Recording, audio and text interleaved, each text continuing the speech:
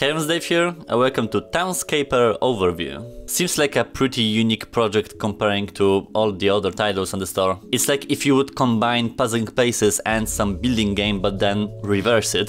Sprinkle some little cities and you essentially get this. I'm all for artistic stuff, though I'm not sure if that's actually a game here, so we'll see. So Townscaper is a procedurally generated building app where simply enough you focus on building something out of nothing, using various colors from the palette, which creates blocks that shift and change depending on where they're placing with what, and gives you a full freedom of creativity. This is very interesting in a way that it does not seem like things get repetitive or one constellation of buildings won't be any different from the other. There's no real point in this title, it's just to build and enjoy whatever you're creating, removing all the traditional quote-unquote obstacles that games serve nowadays. I suppose it's joining the building genre on Quest now. With stuff like that, however, there's always a limit to how much you can do because of the headset capabilities. You're not gonna be able to make like a metropolis or have a full-on simulator of New York. I appreciate it for being relatively unique in the concept. I don't think it's necessarily catering to my taste, so I'm pretty sure I'm gonna be finished with this after a couple minutes, but I'm kinda curious how things work here and the various building combinations and connections you can do. Like, it just seems that every city you'll do, no one else will be able to copy it. Let's go build something. So, we're literally thrown into the world. We change colors and then just build. Simple as that, there's no explanation whatsoever, no tutorial, just going with it.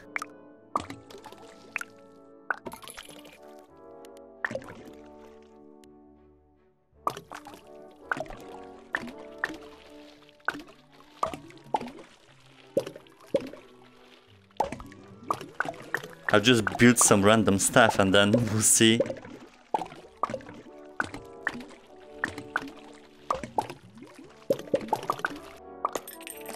Oh, wait. Randomly in air?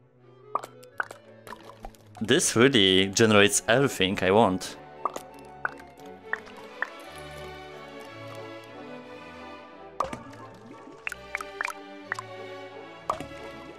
What about those colors? I guess the ground does not change, it's just the buildings. Hello? And they died. I kinda wish I would continuously build. I have to press every single time. Okay, that's my metropolis.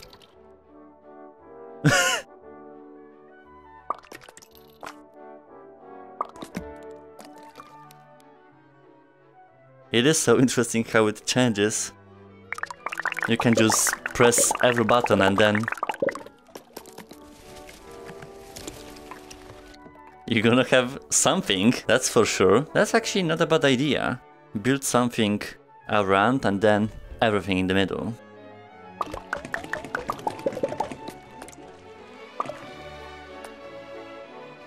There's no apparent limit to what you do either, at least I don't see it. You can also change the time of the day. Where's the sun though? Okay, here we go. So it does not expand past that. Yeah, okay. That's a lot anyways, no?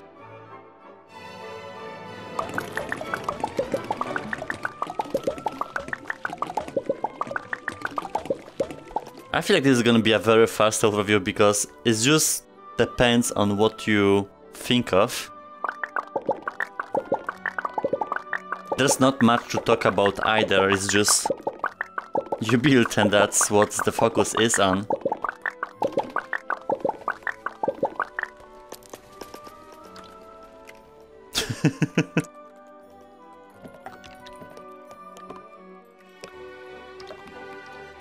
Everything is just transforming. So basically the grid is the limit, but not the actual things you can build. Well, I guess the height, yes.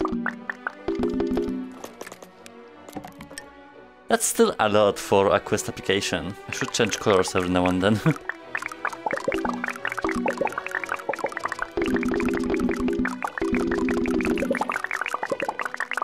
That's my creative chaos.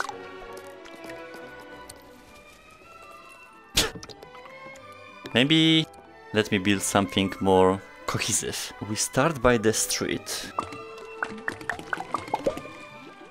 We're at water though, okay.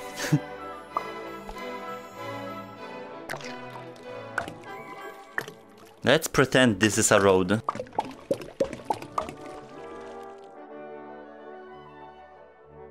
Then we have a parking.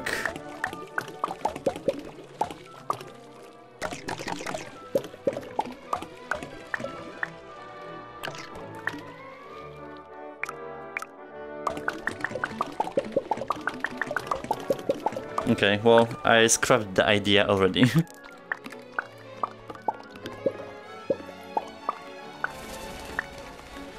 Apparently when you close things, there's gonna be a garden. Yeah, so it's like you discover hidden mechanics as well.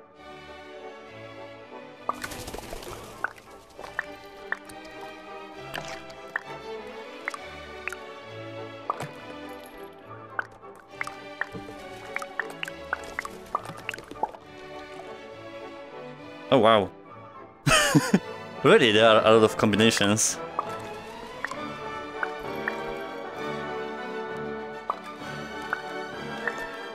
You can't just keep going and that's gonna be the gameplay, like...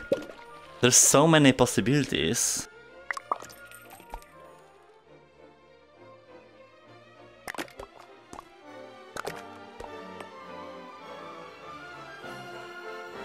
I honestly can just spend a lot of time here if I will be actually creative. But regardless, for the price, content, potential, like, it's perfect.